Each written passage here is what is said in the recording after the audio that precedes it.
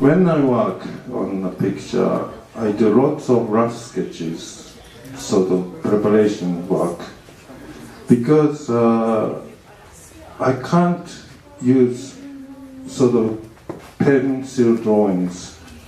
You know, lots of people draw picture on the pencil, then use pen and ink or watercolor or whatever.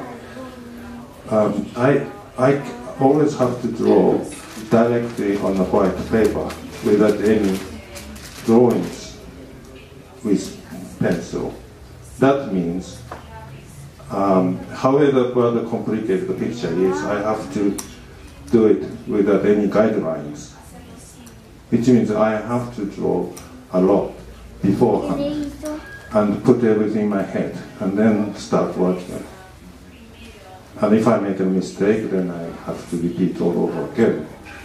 So that's my work method, which means I spend lots of time just for preparation. And when I start drawing, it's rather quick.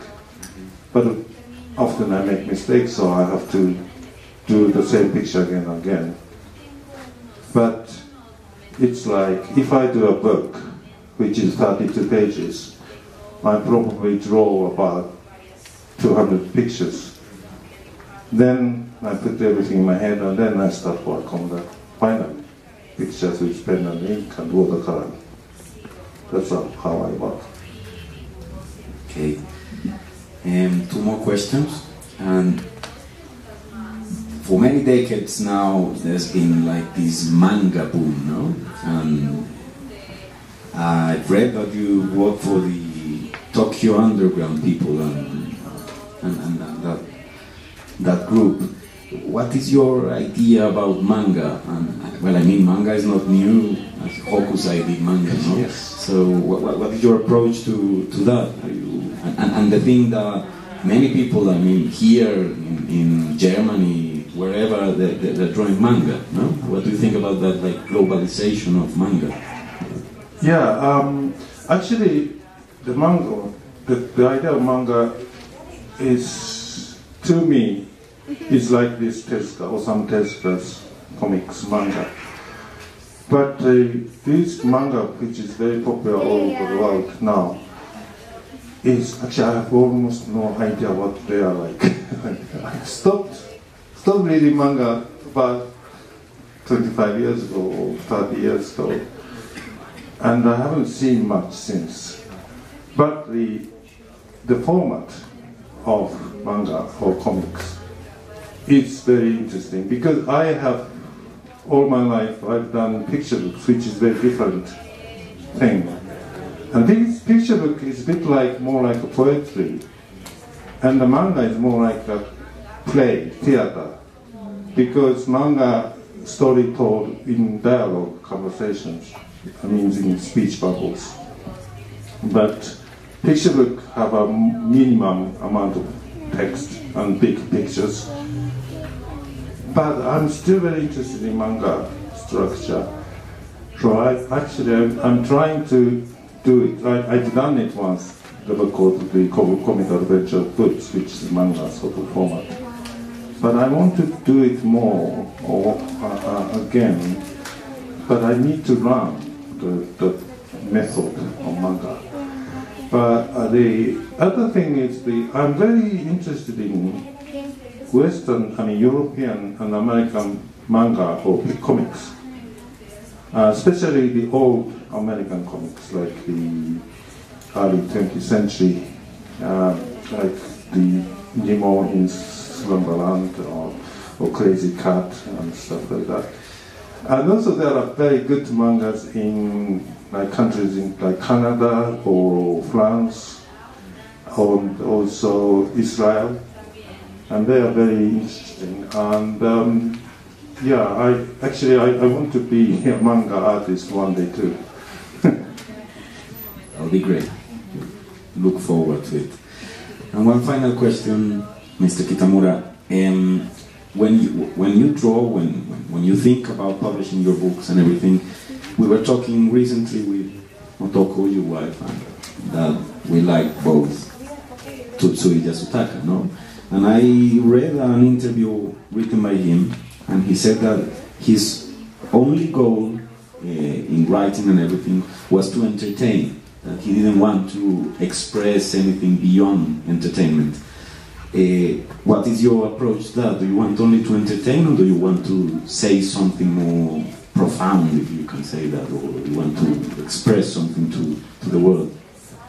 That's interesting, this that you mentioned today. It's one of the most distinguished writers in Japan. He's a science fiction writer originally. But he said when the goal of his writing is to entertain, it's maybe you can't take it in the face value, because he probably do more than that, and he intends to do more than that, and he does. And in my case, I don't really use the word like entertain. I don't really. Basically, I try to enjoy myself doing it, but also hoping the readers, especially children, would enjoy it. I don't know, the word entertainment or to entertain is like going to an American film, see an American film and just have a fun, that kind of thing. But I don't know, I want, maybe I want the reader to feel a little inspired or something. It's like, when I see when I read a very good book, or see a good film, or even to listen to the music, I start to imagine things. Like if you read a very good story, then you finish it, then you start imagining what's going to happen next. So you stay in the world you've just read. If the book is bad, you don't do that. You just try to forget it, or you just forget it. So I want to create a world that you may want to stay a little bit and continue to create by yourself. So I'm sure lots of people have that kind of feeling. If you read a very good book, you just think about it again and again, and then you may add something to it. And that's, I hope I could do it myself, the readers, especially children, looking at my pictures and then start imagining things. That will be the kind of goal I want to have. Thank you very much, Mr. Kitamura. One final thing, I saw that you brought your kamishibai with you. Would you like to explain to us what like that and show us what it is? I use this thing called kamishibai, which is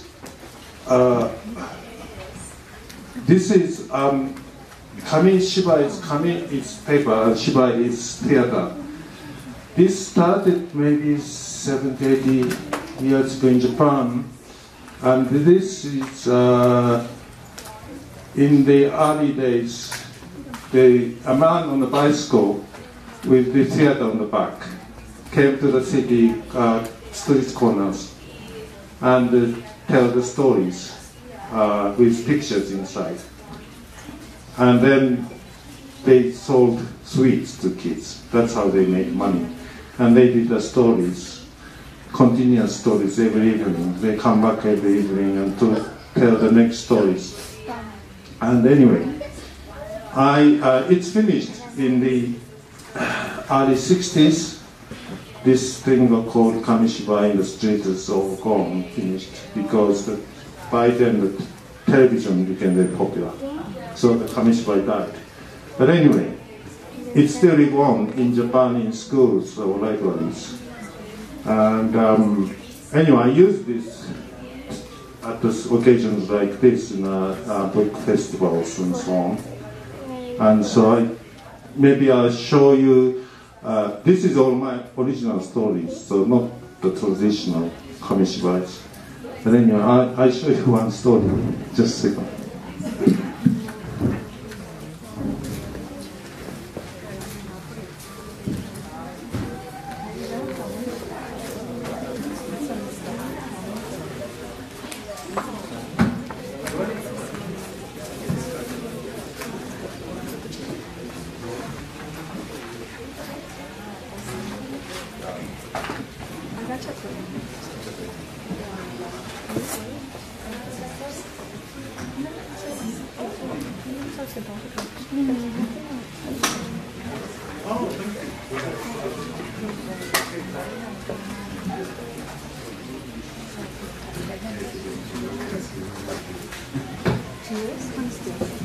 Okay, the first one is not a story. In fact, the original También theater frame has doors like this, but I made it with curtains. So this is not the conventional Kamishibai theater. Anyway, when I do that, this is not a story. I do this because when sometimes the audience is very small, like 2 or 3 years old, and sometimes they don't understand stories, so I did something simple. This is like a game, guessing game. So I say, what is? And nobody understands, you can't guess. So this is, you see, it's like a cat. And then, what's this? It's a dog. And this. And what's this? Like this. Anyway, it goes like this. And then, now, what's this? Yes. Yeah. So it goes on like this. So anyway, and then later on,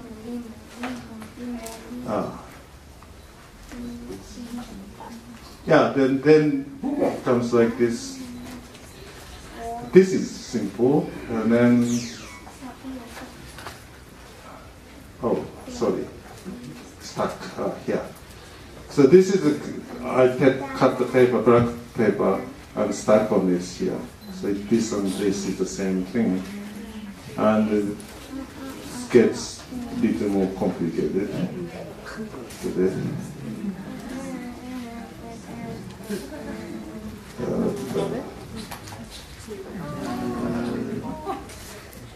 Now, what's this? This is a rain at night. No. And this. Now this is more difficult. This is like this. And then.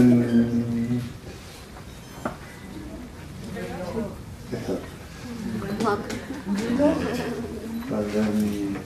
Now what's this? Yes. Wow. And the last one. This is actually 2 years ago. I was invited to this book festival in India. So I did this for India. Wow. Anyway, next one will be a story. Just a second.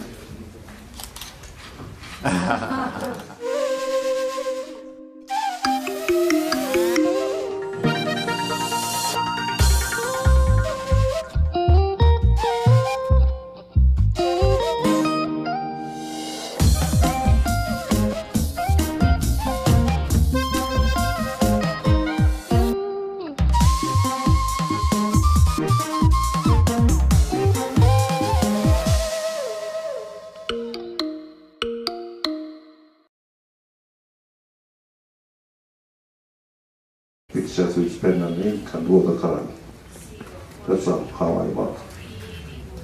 Okay. 2 more questions. And for many decades now, there's been like this manga boom, no? And I've read that you work for the Tokyo Underground people and that group To do it without any guidelines. Which means I have to draw a lot beforehand and put everything in my head and then start working. And if I make a mistake, then I have to repeat all over again. So that's my work method, which means I spend lots of time just for preparation. And when I finish start finish drawing, it's rather quick. But often I make mistakes, so I have to do the same picture again and again. But it's like, if I do a book, which is 32 pages, I probably draw about 200 pictures. Then I put everything in my head, and then I start work on the final.